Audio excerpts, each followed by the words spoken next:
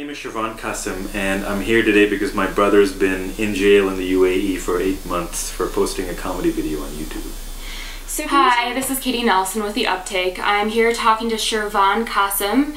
His brother Shez has been in detention in the UAE. They grew up in Dubai as well as in Woodbury, Minnesota. Shez, his brother, went to Woodbury High and later graduated from the University of Minnesota. So Shervon is going to talk to us a little bit about his brother, what's going on, and how we can help his brother's case. My brother is a smart, bright person. He's just a funny guy. He's the comedian in the family, and he's been working in Dubai since 2007. As he was working for a subsidiary of Emirates Airline as a business development specialist. From 2007 up until March 2013, when he joined PricewaterhouseCoopers in Dubai as a business consultant in their aviation practice. My parents are from Sri Lanka. Mm-hmm. They moved to Dubai. They moved to Dubai in 1976. We moved to St. Paul in 1985, and we lived there until 1986 when we moved again to Dubai. We've had family in Minnesota since the 70s, so we've always considered Minnesota our home. Shez and my sister did their undergraduate studies at the University of Minnesota. I went to the University of Minnesota Law School. So my brother and a bunch of his friends just did a mockumentary, doing a mock chronicle of these teenagers. And they posted it on YouTube in October of 2012. 6 months later, in April of 2013, he was called to the police station. And he's been detained since then. For posting this video. He was accused of threatening the national security of the United Arab Emirates for posting this video. And he's been in prison for 8 months without bail, without a conviction. He was in detention for 5 months before they actually charged him with endangering national security. And we don't know to this day how his stupid comedy video threatens the national security of the United Arab Emirates. He's been in court on 8 occasions. Okay.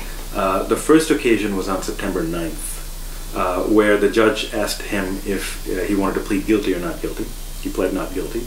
The second time was on September 30th, where his defense attorneys in the UAE were allowed to submit a memo in his defense, and that was the only thing they could do. They weren't allowed to make oral arguments as we expect them to make in this country.